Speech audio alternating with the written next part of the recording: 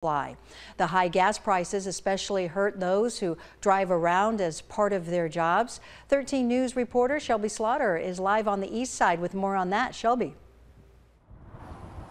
Valerie, this is the Interfaith Community Services mobile food pantry. You can take a look here. I'm told that this truck cost $150 to fill. It's a hefty cost for one local nonprofit multiple times a month, something that's impacting how they can drive and how many people they can help.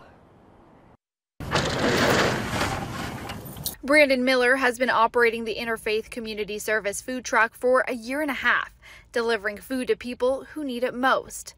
But thanks to soaring gas prices, it's become more expensive to keep this truck operating. Have you noticed the change in your gas bill already? Off top, just this, I've already filled up twice this month, and this is normally I fill up twice a month, and I'm already at my 2 times a month, and this is just halfway throughout the month because I have to maintain with the climate. Because so much of the food inside the truck has to be kept cold, the truck must stay on.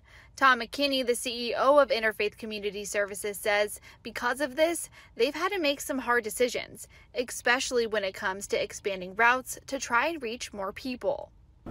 We've tried to expand routes because obviously there's a lot of food deprivation around Tucson.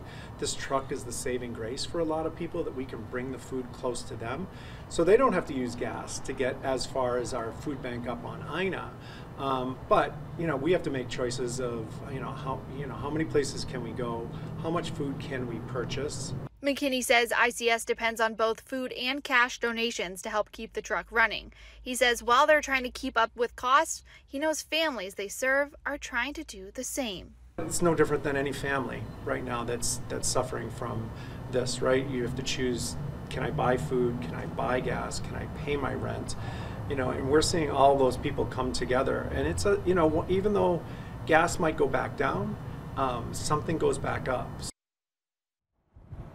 Now, this mobile food pantry runs 4 times per week, and those who need it can come and visit it 2 times per month. You can find their schedule up soon on our website. For now, reporting in Tucson, I'm Shelby Slaughter, 13 News.